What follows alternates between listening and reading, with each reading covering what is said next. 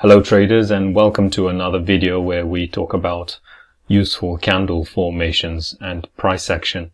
And in this video you will learn how to trade the hammer candle and also the shooting star candle.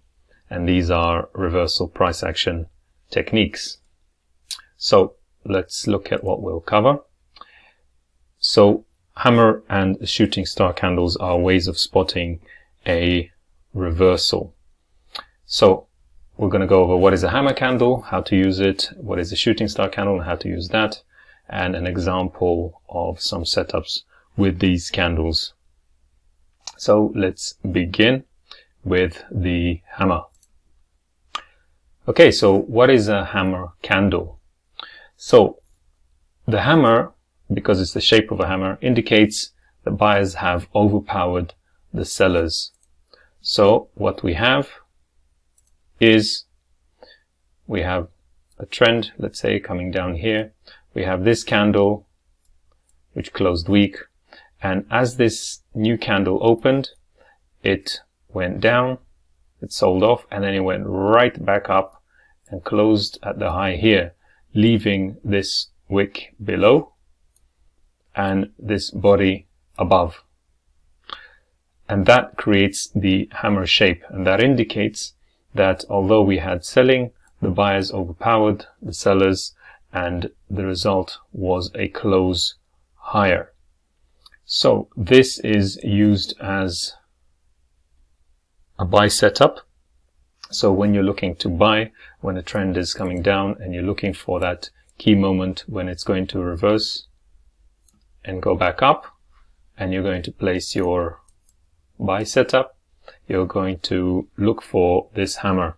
It's an important candle, and when it does appear, that gives a strong indication of what's happening in the market. So you need to look for the hammer in the following ways. So first of all, it must close as near the top as possible. In this case, we have a little wick here. However, the best hammers do not have a wick, and they look something like this. And what we have is a small body, and what we have is a long wick, which is at least double the size of the body. The longer the wick, the better.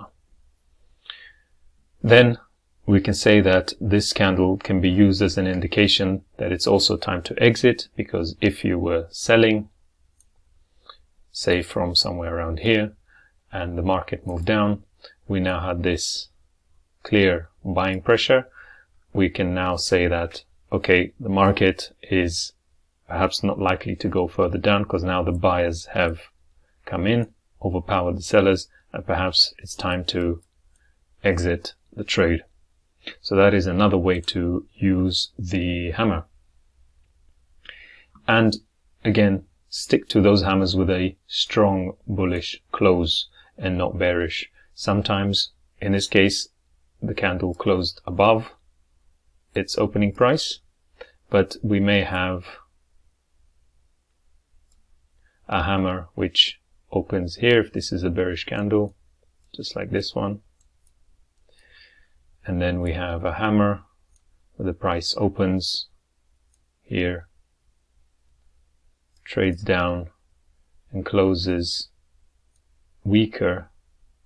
So if we imagine this is a black candle, here was the open price and here was the closing price. So although it is a hammer, the price still closed lower than the previous candle and lower than the open.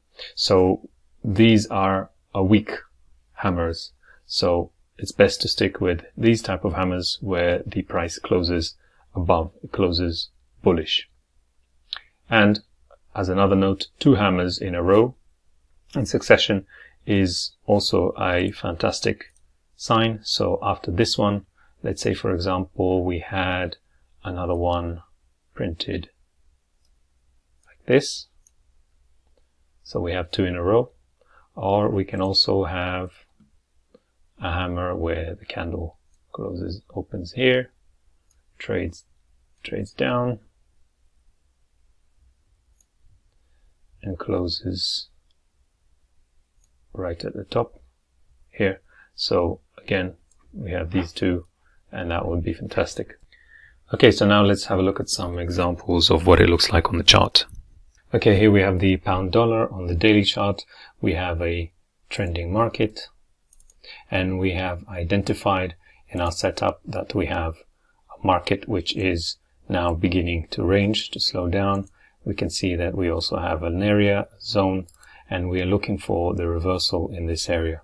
Now what we can see here is that we do see some indication of a reversal. However, there was no hammer, and this is not a strong reversal price action confirmation. So we wait for further confirmation, and we can see that the market continued to range, made another push down, and then this hammer was created. So we can see that on the first time we do not have that confirmation, and then we waited patiently, and then we do have that confirmation. So in this case, we can now look to place the buy, the stop loss below, and then take profit, and this will be our trade.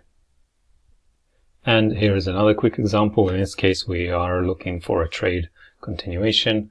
So we have the market trending up.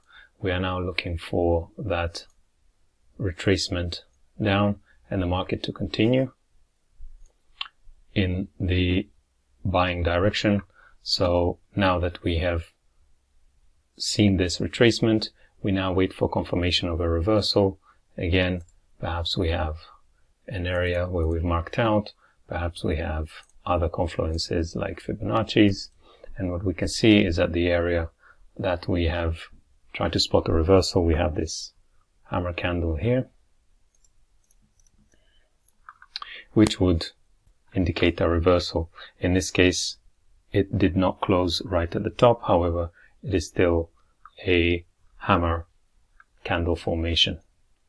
And what we can do is, for further confirmation, wait for the next candle to close bullish, and that will be our trade. It's further confirmation and a take profit above.